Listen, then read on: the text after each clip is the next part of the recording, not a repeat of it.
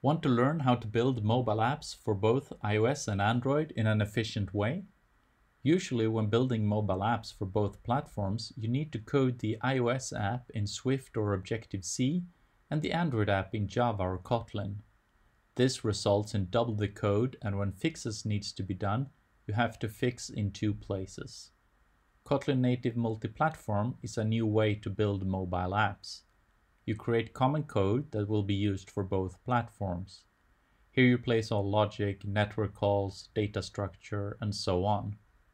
The user interface is the only thing that will be created for both platforms. It's the best of two worlds. You get real native apps for iOS and Android, the native user interface and the performance users expect, but still only needing to support a single code base for both platforms. In this course you will learn how to set up a project for shared code, the best way to structure for optimal sharing, networking and API calls, and much more. You will get access to videos, documentation, and all the code. If you're a backer, you will get access to material as it gets made. My name is Bill. I have taught hundreds of app developers in the last 8 years.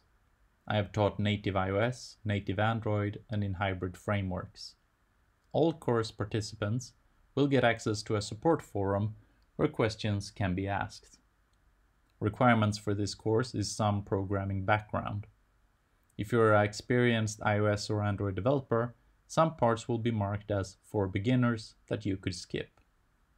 If you have no prior experience with iOS or Android development, I will refer you to starting resources.